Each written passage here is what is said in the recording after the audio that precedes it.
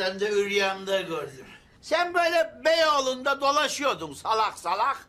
Yabancı adamlara bakıyordun. Kafana şöyle bir yapıştım çoğururken beni bir irittin. Ben tramvayın altına gittim la.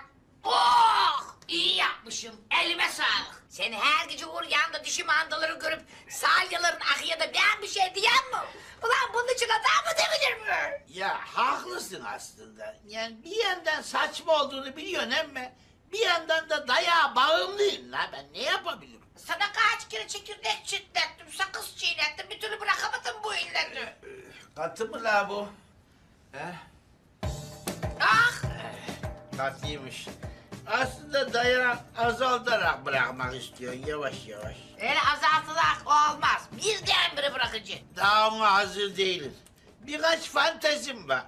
Onları da gerçekleştirmek istiyorum. Mesela asansör fantezisi. Asansör mü? Ha, bir kere de seni asansörde dövmek istiyorsun lan. Böyle düşünsene, her an yakalanma korkusuyla ne kadar heyecanlı olur lan değil mi? Olur, sığırların girebileceği bir asansör bulursam niye almasın ki? Benim acelem var, şunu yolda giderken yerim.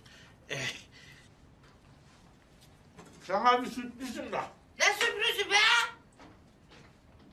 Ulan bana yapacağı en güzel sürpriz kendine güzel bir ahır bulup yerleşmen olur. He. Şimdi Allah cezanı vermesin seni. Ana, katı değilmiş be. Ne oluyor be? Gecekondu mahallesinde trafik mi tıkanıyormuş be? He?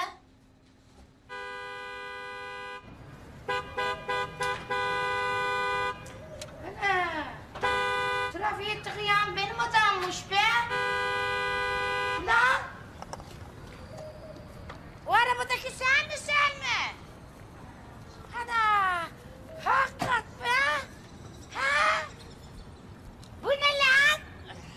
Arabayı görünce nasıl da koşup geliyorsun değil mi? Şimdi cazibe merkezi oldum değil mi? Ha? Hayallerimizi gerçekleştirdim işte bak, sürpriz. Ana! Sahiden araba be! Bana bak, bir yerlerden çalıp çırpmadın değil mi? Ne çalıp çırpması salak? Hursuz muyum la ben? Bir tane çarpanın göresin şimdi. Vay ulan be! Sen benden ne kadar para tırtıkladın böyle? Çalışan benim ama arabam yok. Ama benim çalıştığımdan sen geçiniyorsun, araba almışsın. Fena mı işte? Senin paranı ben bürüktürdüm. Sen bürüktürmeye kalksaydın lastikli don bile alamazdık. Ha, aferin be! Vallahi at arabası alır onu çeker diye düşünüyordum ama... Baksana şuraya be! Anam bu ne be?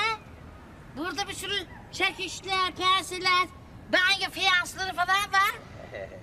Bakayım. Ana! Bu ne ya? Tam kendine yakışan arabayı bulmuşsun. Ulan bundan tabakhaneye kendini mi yetiştireceksin? Lan ne tabakhaneye kendimi yetiştirmesi. Ya seninle böyle uzak yerlere gideceğiz. Uzak bol bol gezip dolaşacağız. Öyle ikide bir her yerde duramayız. Ha, arabanın içine edeceksin yani. Ulan sen bir şeyler çeviriyorsun ama kandırık mı yapıyorsun lan? Ha, bravo. Bu yaşta bu zeka. Lan jeton anca düştü. La dangalak.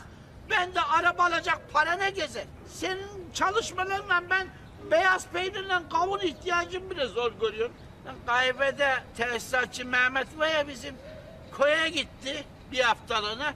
Arabayı da bana emanet etti. Ha, maşallah sen de hemen dekorasyonu değiştirdin, kendine uydurdun. Makam koltuğunu da koymuşsun, emanet arabayı helaya çevirmişsin be. Yok la, böyleydi zaten.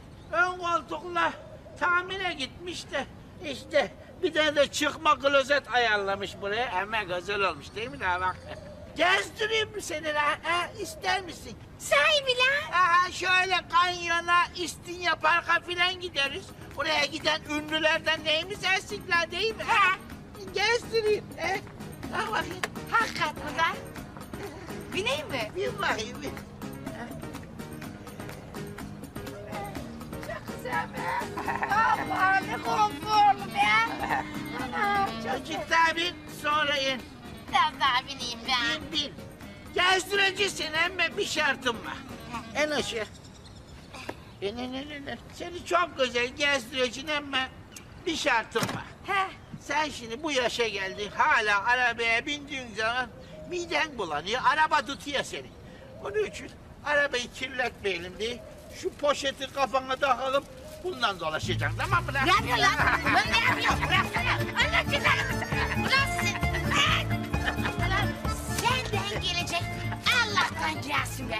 Seni Allah cezanı vermişsin. Ulan yaptığına bak, laylon torbaya sokuyor. Nikahlı karısına insan yapar bunu be. Bak, Aynen öyle. tamam lan, dangalak. Sana iyilik yapan da kabahat zaten. Ben gezdireyim dedim, teklifimi yaptım, kendim bilirsin. Kendim dolaşayım. Ha. O heladan bozma, arabana bin inşallah kurtulama. Düşersin o şeyin içine de klozetin içine çıkamazsın inşallah.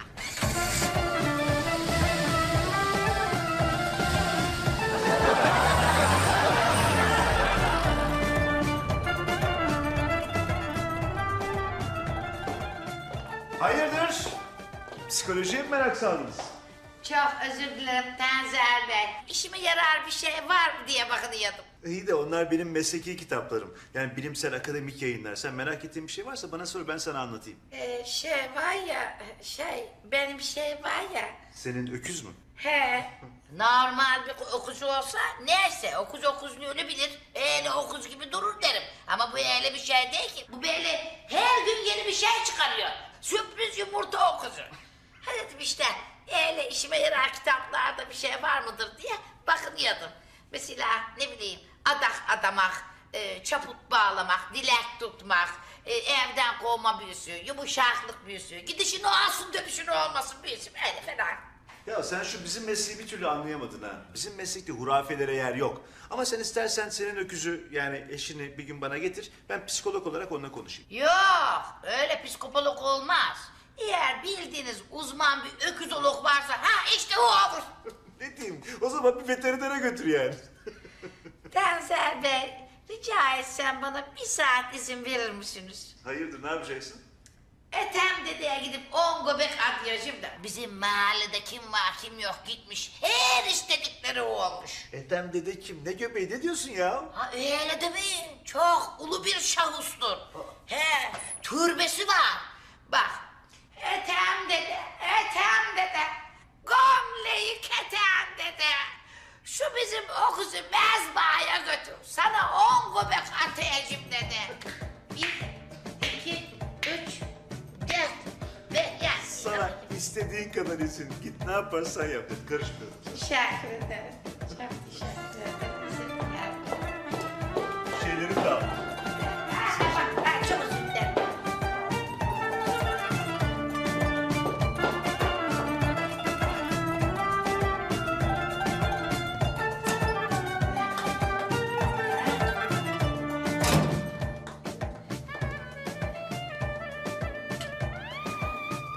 Ayının eğende gideni gelmemiş daha.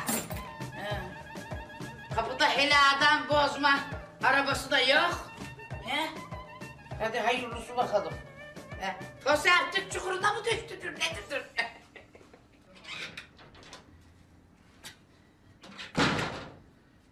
Yakma! Ödümü koparttın be! Burada mıydın sen? Şu pencereleri kapat. Sen bir de hayat arkadaşı olacak, düşüncesi dingil. Artık okuzdan fazlası olmaz diyordum ama sonunda vampir de oldun. Ne ediyorsun lan karanlıkta? La işin şakası yok. Başıma çok kötü bir şey geldi. İnsanın manda gibi arkadaşları olursa tabii ki başına kötü şeyler gelir. Lan dur lan bir dinle lan. Ben birini öldürdüm la. Ne diyorsun sen lan? Ay ne? Birini öldürdün. Ne diyorsun? Allah cezanı versin. Birini öldürdün lan. Lan bir dur lan. Lan dur lan otur lan bir sakinleş lan. Lan dur lan. Sanki kocası birini öldürmüş tek kadın sensin dünyada. Lan bir sakinleş dur lan. Senden daha olgun davranmanı beklerdim lan. Dünyada binlerce karının kocası adam öldürüyor. Hepsinin karısı da böyle senin gibi dır bağırsa çekilir mi lan bu dünya bıdı bıdı. Tamam lan. Şimdi daha iyiyim. Ama sen de beni anla. Ben hayatımda ilk defa bir katille karşılaşıyorum be. Her şey aklıma gelirdi de bir katil olacağı hiç aklıma gelmezdi. Ama haklısındır değil mi? Nefsi müdafadır yani. Kendi kaşınmıştır değil mi? Yok la, hiç kaşınma olayı falan olmadı. Aslında cinayet de sayılmaz la. Ben bir adama arabayla çarptım. Hadi 8'de 8 manda seni. Tesisatçı Mehmet'in arabasıyla değil mi? Başka arabam mı salak? Ondan tabii. Çok korktum la. Paniğe kapıldım kız. O zaman senin koltuk yerine kullandığın klozet işe yaramıştır değil mi? Nasıl oldu lan olay? Sabah işte sen kafanı naylon poşetin içine sokmayınca ben de buradan arabayla çıktım. Ve adamı ezdin. Yok la hemen değil. Öyle çıktım. Keyifle araba kullandım. Eskerde araba kullandığım gün ne aklıma geldi. Bir keyiflendim. Keyifle öyle bir yola çıktım. Ve adamı öldürdün. Ay yok la. Yola öyle çıktım. Keyifli keyifli giderken birden yağmur bastırdı. Yolla ıslandı. Ben sıkışıktı trafik. Azıcık tenha yerlerde süreyim dedim. Ve adamı öldürdün. Yok la. Tenhadan böyle yine ormanın içine doğru sürdüm arabayı. Ormanda gidiyor. Yağmur iyice hızlandı. Ortalık karardı. Silecekle de çalışmamaya başladı benim. Oğuma bir kamyon çıktı. Kamyon orada ben arkadan kasislere gire çıka gidiyordum. Yukarıdan arabanın üstüne pat diye bir adam düştü. Ana. Lan söylesene şimdi işte. Ha evet. Ve adamı öldürdün. İşte çok diye bir ses geldi. Korktum. Arabayı başka yana doğru sürdüm. Sonra bıraktım arabayı kaçtım. Yolda sırılsıklam koştum geldim. Ha benim hassas duygusal okuzum. Ha birini öldürdü diye. Nasıl da duygusallaşırmış. Sen üzülme. Bu normal bir trafik kazasıdır be. Ben de sandım da böyle gerçekten bir cinayet işledim. Ne bileyim adamın kafasını taşla ezdin. Orta yerinden şöyle bıçakladın. Öyle bir şey sandım onu. Sen üzülme be. Tamam lan tamam. Manyak konuşma. Zaten moralim bozuk. Bir trafik canavarlığın eksikti. O da oldu. Koleksiyon tamamlandı. Peki seni gören oldu mu? Arkanda şahit bıraktın mı lan? Ya lan kim olacak? Ha? Ana! Ne? Kamyondaki öte yanki adam lan. Hangi kamyonda? Lan kamyonun üstü adam doluydu. Beni görmüş olabilirler lan. Ne yapacağım ben şimdi? Çok büyüttün be. Normal bir trafik suçu bu. 3-5 sene yatar çıkarsın. Ben de bağrıma taş basar beklerim seni. Sen bu iş ciddiyetini kavramadın. Bak seni bir patakların. Aklına şimdi baştan da. He! Patakla da göreyim bakayım. Hemen 155 polisi arayan mı görüyorsun sen? He? Ulan gelin bunu alın üstümden. Koynumda canavar beslemişim. Götürün derim. Senin de eline kozmedik. Kafana edeyim ben. Lan ne paylaşıyorum? Kendi acını kendinle paylaşsana. Buna ne koz veriyorsun? Bak benim kafamı kızdırma. Perdeyi açarım. Kamyonun oradaki adamları veririm seni. Açma lan.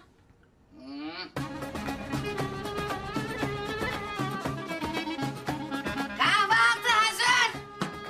Alo. Trafik canavarı. Anam niye ses vermiyor bu be? Hop. Klozetli katil. Ne diyor?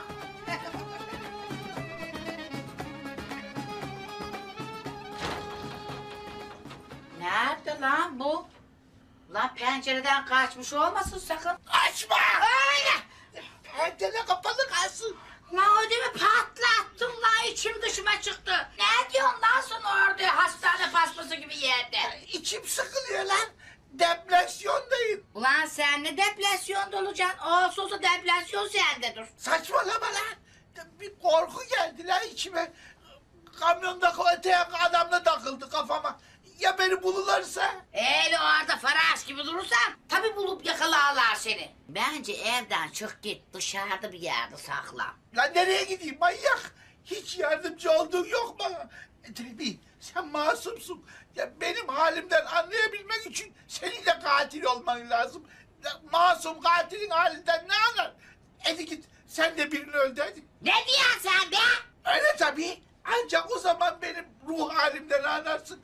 Al arabaya git hadi. Kadriye'yi ez mesela ya da git o psikopat doktor Tanzer Bey'i öldür. Psikopat de, psikolog. Da neyse işte be. Git hadi sen de hiç tanımadığın masum birini öldü. Anca beni o zaman anlarsın. Ulan sen kafayı yedireceksin ha. He? Taze Bey mi dedin? Ha. Yapıyorlar. Bak en iyisi 155'i arayayım seni adalete teslim edeyim o olsun bitsin bu. Da yapma lan. Yapmazsın öyle bir şey değil mi? He? Beni gammazlamazsın değil mi? Lütfen kız. Anam ayıcık da lütfen demeyi de bilirmiş. Amanin. O zaman ne istersem yapar mısın? Ne istersen yaparım. Oldu o zaman.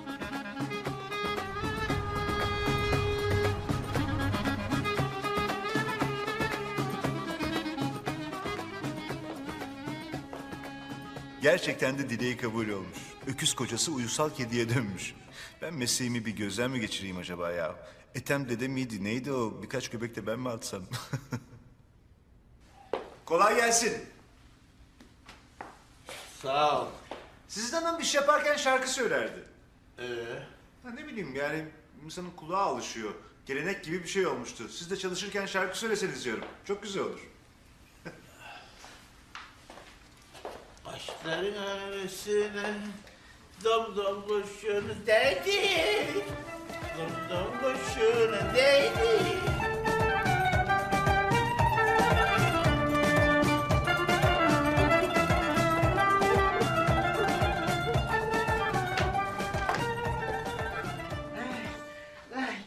Düşe kalka geldim. Kimse tanımasın diye dedi öyle ceketi kafama geçirdim öyle koştum ben. Böyle de koşulmuyor ben. Ben seni gelmezsin sanıyordum. İyi gelmeyin lan manyak.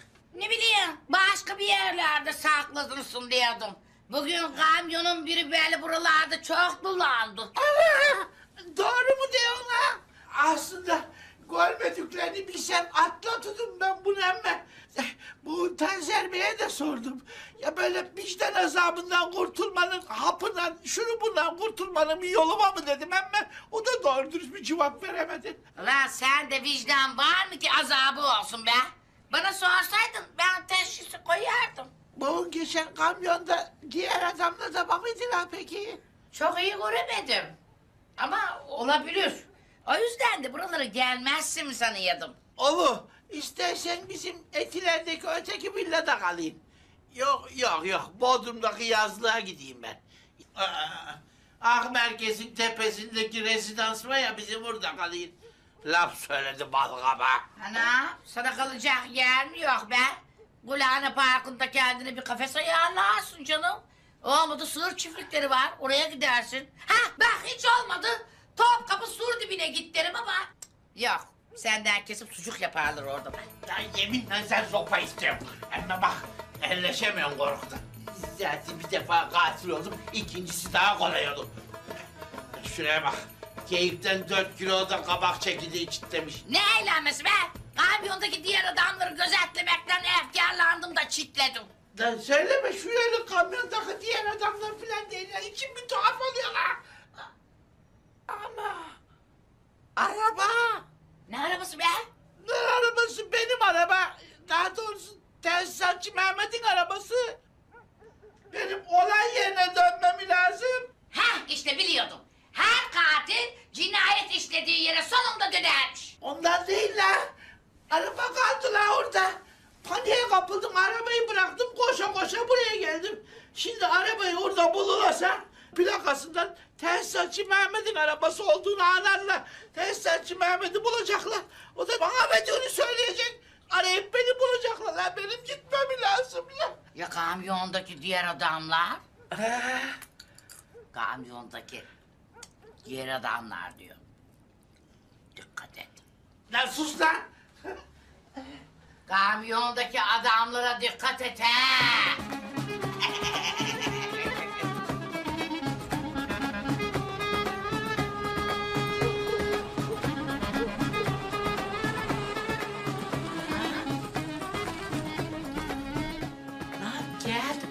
galiba.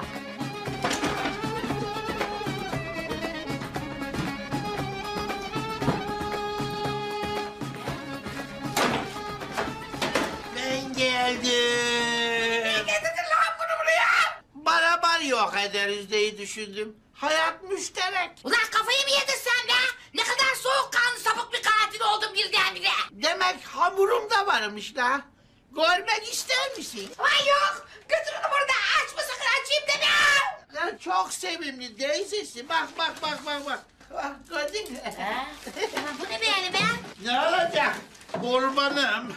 La 2 gündür hayatı boşu boşuna zehir etmişsin kendime be. Meğer kamyon bu mankenlerden taşıyormuş. Birisi üstüme düşünce ben o havada insan sandım, ne bileyim. Hay Allah, tüh be. Ama yine de bir cezası vardır yani, en azından birkaç hafta yatarsın. Tabii canım, yatarın. Şöyle birkaç hafta yan geri yatarın şöyle.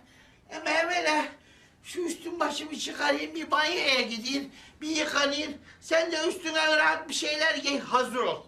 Ne ku ne? Bu stres, sıkıntı bir banyoyla geçmez. Şöyle üstüne güzelce bir dayak atmam lazım sana. Güzel bir rahatlayın. Sonra gelin sana güzel bir zopa çekeceğim. Katil kocana zor günlerinde hiç destek olmadığın için ufak bir ceza vereceğim sana. Ana!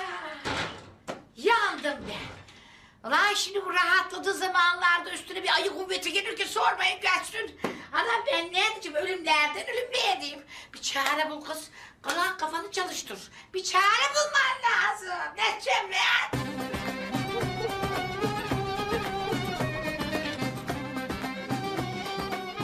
Oh, rahatladım be. Oh, şimdi bu camızların niye dereden hiç çıkmadığını anladım. Sen niye üstünü değiştirmedin lan? Böyle rahat dayak yiyemezsin ki. Benim telefonum ha.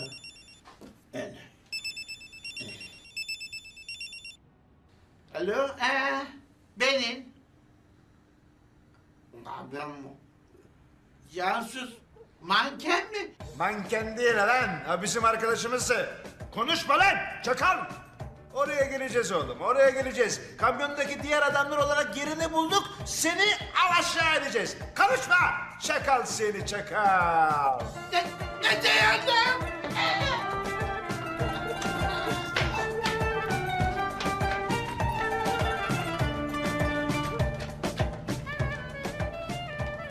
Kaç! Uzaklara kaç! Bir daha da dönme! Geliyorlar! He? Kamyondaki adamlar geliyor! Kamyonda kuşlayıyor! Kahvaltı hazır! Lan! Kime diyeyim? Kahvaltı hazır! Tamam. Bağırıp durma sabah sabah, öttürüp durma horoz gibi. Kırmızı mumlu davetiye mi isteyen? Haber versek suç, vermesek suç. Yüzünü yıkasan suç, yıkamasan suç. Banyodaydım diyorsun ha? Ana, havalar ısınıyor. Ne acele ettin ki? Şu deredeki öküzler çimerdim. Ya sus! Açtırma benim bayramlık ağzımı. Bu ne lan? Zapan. Sokakta çocuklar beni bu zapanla taşlıyorlardı. Ellerinden kaptım kız. Ulan saban değil, sapan. Mahallede öyle başıboş gezersen tabii daşlarlar seni. Tehlikeli bir hayvan zannetmişler. Lan sus! Kafan kırdırma bana sabah. Salak. Aklıma ne geldi bak, ne düşündüm. Diyelim ki benim hasımlarım var. Kestiler yolumu, çektiler bıçağı, beni şu bacağımdan şişlediler. Hadi hayırlısı bakalım. Kan filan akmaya başladı. Ben ona rağmen kaçıyorum. Onlar da kan izlerinden beni takip etmeye başladılar. Senin hasımların da bu kadar salak olur zaten. Bacağından şişledikleri adamı niye elinden kaçırıyorlar ki? Lan sus! Şimdi soruya geliyorum. Yolda sana rastladım. Bu durumda ne yaparsın? Tuzak bir soru değil mi? Şimdi ben ne yaparsan yapayım, sonunda dayağı yiyeceğim. Belli. O zaman yazmasınlar diye kaçarım. Bunca yıllık kocanı, evinin direğini orada bırakıp kaçarsın ha? Ya bak, bu cevap için sana çok teşekkür ederim. Bana çok güzel bir dayak atma zemini hazırladık. Ulan ne diyor? Ulan bıraksana! Ulan! Ulan beni olmamış şeyler için niye beni dövüyor ulan? Bıraksana! İşte bak, tatbikatla da böyle değil mi ya? Evvela senaryo yazılıyor, bir gün olursa diye hazırlık yapıyorsun. Ulan zaplayacağım çatalı bir tarafına göreceğim tatbikatı ya! Ha, doğru cevap bu işte. Ne diyorsun be? Bak, ben de çıkarıyorum bıçağı öte yandan, geliyorum senin başını deşeceğim. Ay! Ulan niye beni deşiyorsun? Gidip de hasımlarını deşsene! Bunları daha sonra deşeceğim. İntikam soğuk yenen yemekti. Bilmiyor musun şabalak? Şimdi ne oluyor? İkimizden de kan akıyor artık. Şimdi bak, orada duruyoruz. İkimiz de yan yana ayrılıyoruz. Herifle bizi takip ediyorlar, geliyorlar, bakıyorlar. Kanısı ikiye bölünmüş. O yana mı bu yana mı gidecekleri şaşırıp orada kalıyorlar. Kanları tahlil ettirirler. Hangisinin kanı o kız kanıysa gene seni bulup yakalarlar. Ulan sen bunları mı düşünüyorsun? He? İşsiz güçsüz baş gezenin baş kalfası. Ulan senin yaşındaki adamlar atomu parçalıyorlar. Sen beni kaba etimden şişlemeyi düşünüyorsun. Nankor, eve atom götürdün de parçalamadık mı? Salak! Buraya bak. Buraya. Doğru düz bir zeytin bile götürmüyor. Buzlu muzlu böyle. O kadarına param yetiyor. Ne diyeyim? Şu zeytin çekirdeğe kadar bir aklın olsaydı kendi zeytin paranı kendin kazanırdın. Nerede? Yok ki. Ya bak, yine İzzet'in hepsime saldırmaya başladım. Fena yapacağım bak. Baba baba. Ne diyor lan?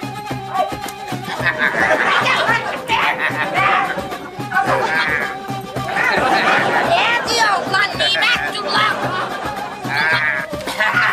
Bu ben parkırsın inşallah. Allah'ım cezamı vermesin senin be.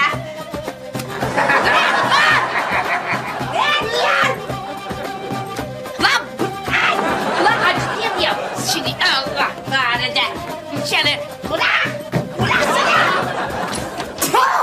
Ana!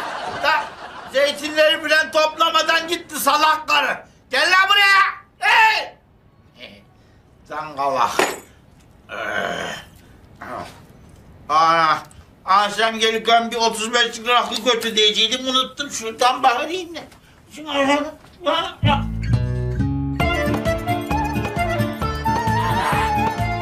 Ne bu adam lan? He?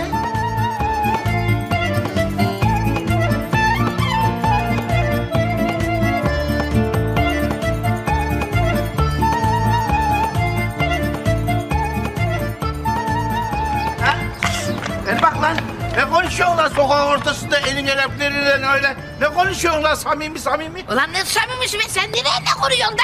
Aşıkların mı lan onlar? Ulan bana bak, deli damarımı arttırma benim. Seni şimdi sokak ortasında bir döverim. Bütün aylık itibarını kaybedersin. Maskara olursun. Tamam. Kim la o herifler? Ha, çok şaşıracaksın. Beni reklamda oynatmak istiyorlarmış. Reklamda mı oynatmak istiyorlarmış? Reklam yönetmeni miymiş, ne miymiş? 2 gündür beni izliyorlarmış. Düpümü beğenmişler, oynar mısın dediler. Tipini mi beğenmişler? Ne reklamıymış la o? Tipsiz kazaz reklam mıymış la? Manda kola reklamı için de seni düşünüyorlarmış. Lan vallahi diyeyim, ben ciddi reklam teklif ettiler. Ana, o zaman para da verirler la bunlar. Tabii sen oynasaydın ücretini armudun iyisi olarak öderler de bana para verirler herhalde. Ne dedin la heriflere?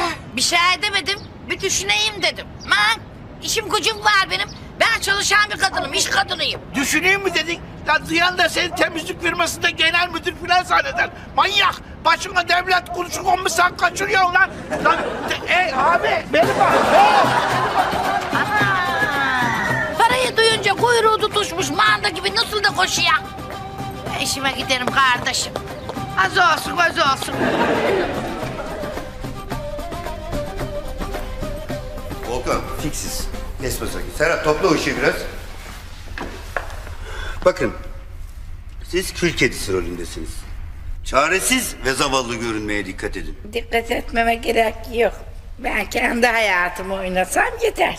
Bu hanımlar da üvey kardeşleriniz. Reklam filmimizin konsepti Cinderella masalından uyarlanmıştır. Üvey kardeşleriniz size kötü davranıyor. Siz de onlara ben de prensin balosuna gidebilir miyim diyorsunuz. Anlaşıldı mı? Evet arkadaşlar, her şey hazır mı? Evet, bir deneme çekimi alalım. 3, 2, 1, motor! Hey kül kedisi, sallanma. Külleri temizlediysen şu çamaşırları yıkayıp ütüle. Akşama prensin balosuna gideceğiz.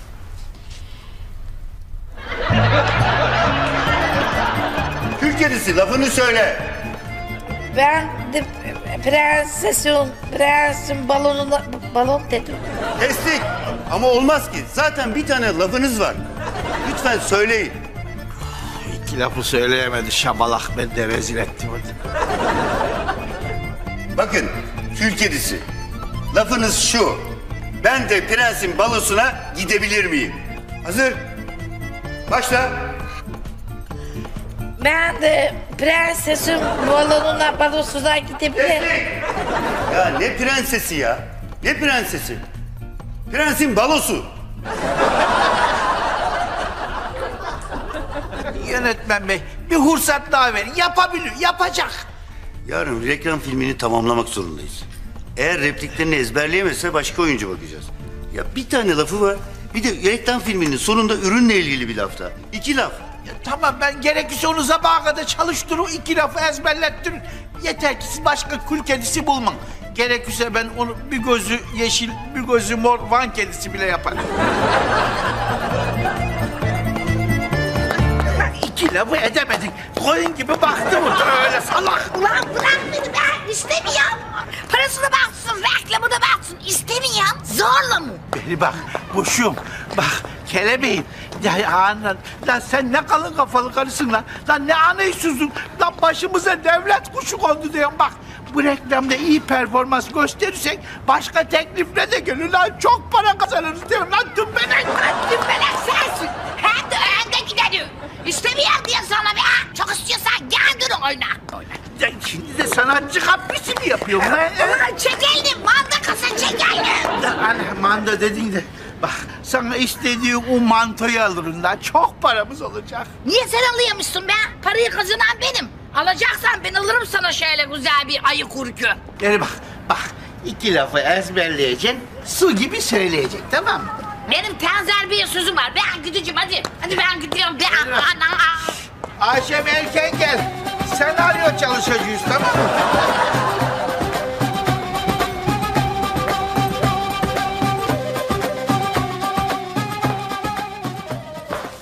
Hayırdır bugün çok sessizsiniz, böyle sakinsiniz, şarkı falan söylemiyorsunuz.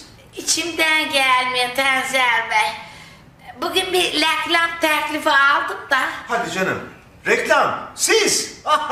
Harika. Hem para kazanırsınız hem de ekranda yüzünüzü görürüz ha.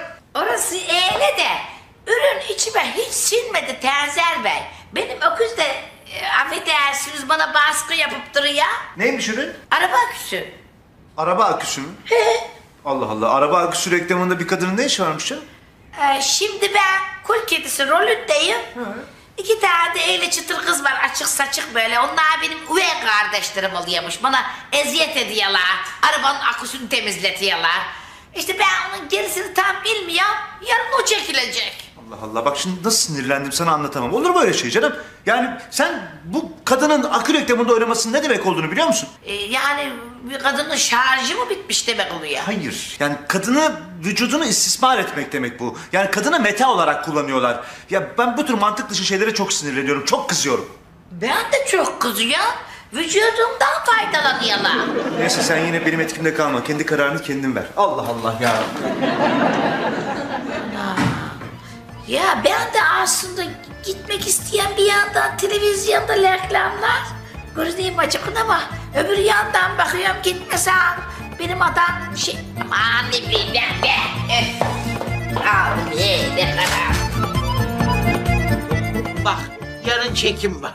Yüzün gözün bozulmasın diye sana şaplak maplak atmayan ama. Bak şu iki kelime ezberlenecek, tamam mı lan? Lan Ne suratıma su çarpıp duruyorsun be? Uykum falan yok. Benim rahatsız olduğum şey başka. Neymiş lan seni rahatsız eden şey? Sokakta mal gibi dolaşırken seni bulup teklif yapıyorlar işte. Buldun da bu ne yok mu? He? Duyan da seni Hülya Avşar filan sanacak. Birkaç yönden bu reklamda oynamaya karşıyım. Vallahi yaradana sığınıp sana birkaç yönden çaplarım lan ben. Yönetmene söz verdim. Nedir lan senin sorun? Kül kedisi rolünde oynamak hiç hoşuma gitmiyor. Ben zaten kendimi kül kedisi gibi hissediyorum. Orada da üvey kardeşler, üvey ana bana eziyet ediyor. Burada da sen ediyorsun. Her yerde aynı kader beni kovalıyor. Allah'ım sen bana sabır ver. Buldu da bu ne ya? İyice dram yaptı karı ya. Rolü beğenmeye iyi mi? Hadi lan. Hadi bak. Senaryo çalışıyor şimdi bak. Kul kedisi der ki... Ay ne güzel, ne güzel. Ben de prensim. Ayrıca bu reklamda bir kadını meta olarak kullanıyorlar. Ne? Kadını diyorum. Meta olarak kullanıyorlar. Nefes alamıyorum. Nefes alamıyorum. Lan ne diyorsun lan sen? Lan kim bilir kaç para verecekler lan? Keşke beni meta olarak kullansana lan. Kadının vücudunu istimlak ediyorlar. Ne diyorlar?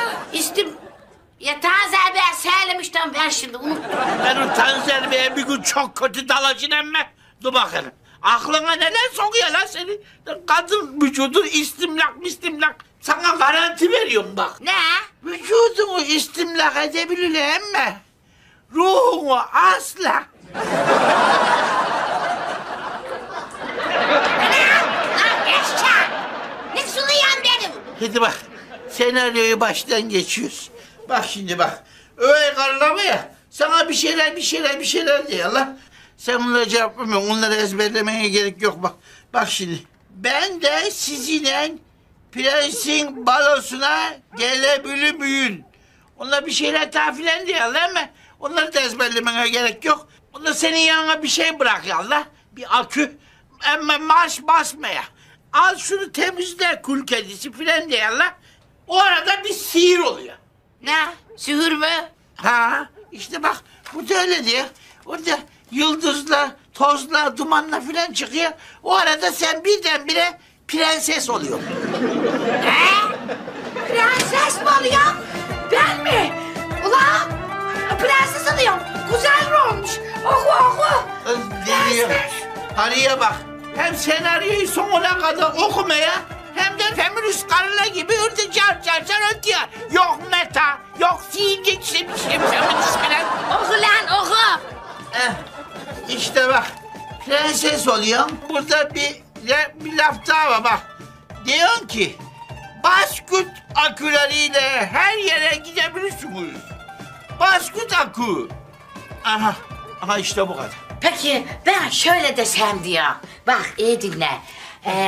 Basküt aküleriyle prensese dönüşebilirsiniz. Böyle desem daha iyi değil mi? Değiştireyim. 40 yıllık sanatçılar gibi sen de git orada lafını değiştir. Sakın böyle bir şey yapmaya bakma. Burada krizmini çıkarayım deme. Ulan suratıma vurma. Bana rahat. Kestik. Tamamdır oldu. Oldu değil mi abi? Oldu güzel oldu. Şimdi gelin beraber bir seyredelim bakalım.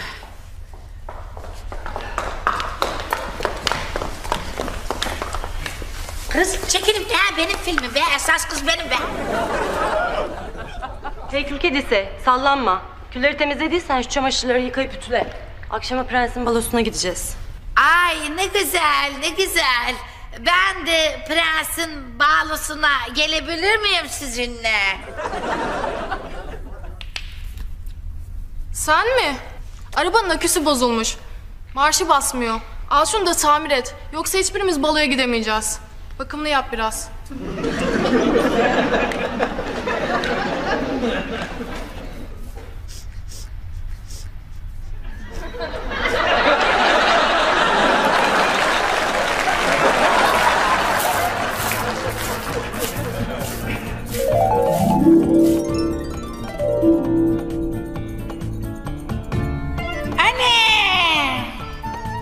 Sizin de akınız basküt olsaydı, siz de prensin balosuna gidebilirdiniz. Basküt akü, bir yaşam biçimi.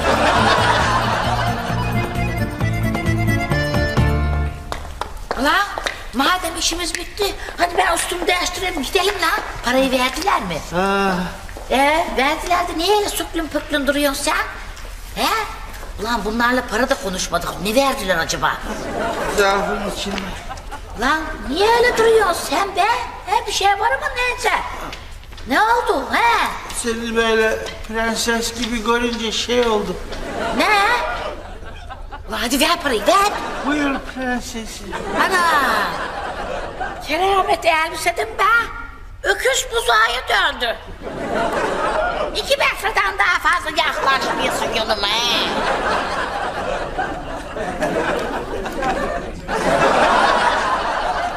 Hadi gidelim.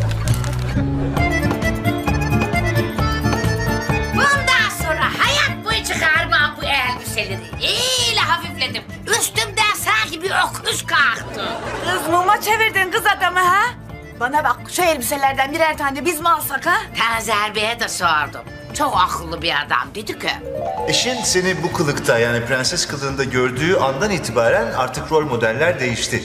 Kendini o paçoz haliyle senin yanında aşağılık bir varlık gibi hissediyor. Yani otoriteye, güce, karizmaya olan aşağılık duygusuyla artık güce tapmaya başladı.